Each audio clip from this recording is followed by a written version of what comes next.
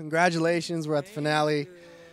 Tell me about tonight's performance and the song. What was it about this song that kind of caught your attention? Which one?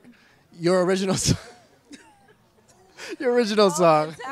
Sorry. Which one? Dude, I thought she had the attitude. Oh no, She just pulled some attitude right now. She just does hers with a smile. Okay. See? How did we feel about our original song? The original song. Great. My original song is called Old Soul. It was actually written by a former Voice contestant, so it was really nice to have it come back around full circle. I think it's very telling of the artist that I'll be outside of the show, blending sort of soulful sounds and country music together. And yeah, hopefully people got a glimpse of what's to come, and hopefully they liked it. As you were like working on the song, were you able to put your input into it as well from what was already done? I loved sort of, well, first I love Bill Appleberry, first of all. Second of all, we were just sitting in the studio listening to all of the guitar parts being recorded and all of the fiddle parts being recorded. Right. So it was really nice to see it all come together. Yeah. Yeah, and it came out beautiful. It did. My song was great, especially because the guy who wrote it got to produce the song as well. So having the input from the writer was really, really, really, really cool. Yeah. And I got to call a couple of my friends to sing background on it. I knew some of the musicians who played on it. So for me, I was put in a situation where I felt like I was at home, where I could just sing and feel it and vibe. And that kind of environment for me is the perfect creative environment. Right. So I appreciated all of that, and I appreciated a song that wasn't an easy song to sing. It was something that I really had to work on and internalize, and you know, I messed up the words and the writer was in the room. My nerves got bad. I almost started sweating immediately, but I'll take it. I think singing something that people don't know is always difficult. Right. But it was fun introducing a crowd to a new song. Right. What was challenging with this song?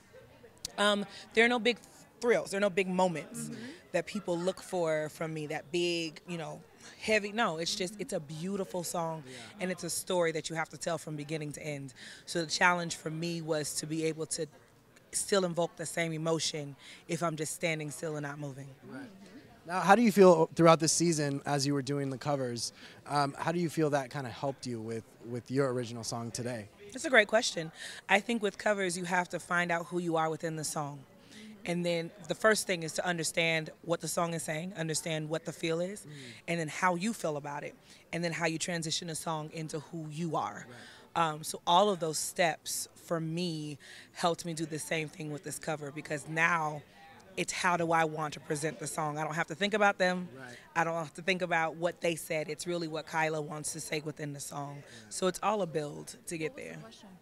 How did the previous covers that you did, how did they kind of help you in creating this song your own? Well, I feel like a trend for me was taking country songs that weren't necessarily soulful and making them, transforming them into something that I would. So you've been doing this since the beginning. Yeah, and I took the same approach with this song. Okay. But it was so well written. Almost written for me, really, for my voice, that I didn't really have to transform it a lot. But sometimes your practices are harder than your test. Right. So yeah, that's kind of. What has been the biggest takeaway throughout the season for you guys? Biggest takeaway, for me, I think my biggest takeaway, honestly, my biggest takeaway is, in every opportunity you have the option to be a beacon of change.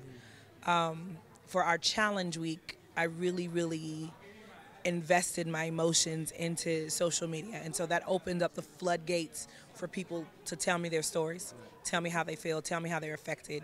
And I realized that God gives us opportunities to change people. And it doesn't matter if you have a platform. You can do it at home. You can do it at your job, at your school, at your church. So for me, it was an immediate change, an immediate appreciation for this opportunity, and I immediately started thinking about other avenues to continue that process. So I know it's musical, I know it's great, but you don't get this opportunity often to touch people. And so it's important for me to leave this and continue to change lives if I can.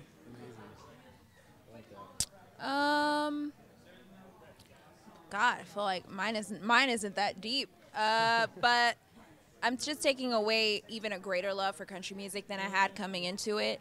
I've learned so many life lessons and so many music industry lessons that I'm taking with me. More than anything, I'm taking away friendships that I feel are lifetime friendships. And yeah, I think that's what The Voice is about.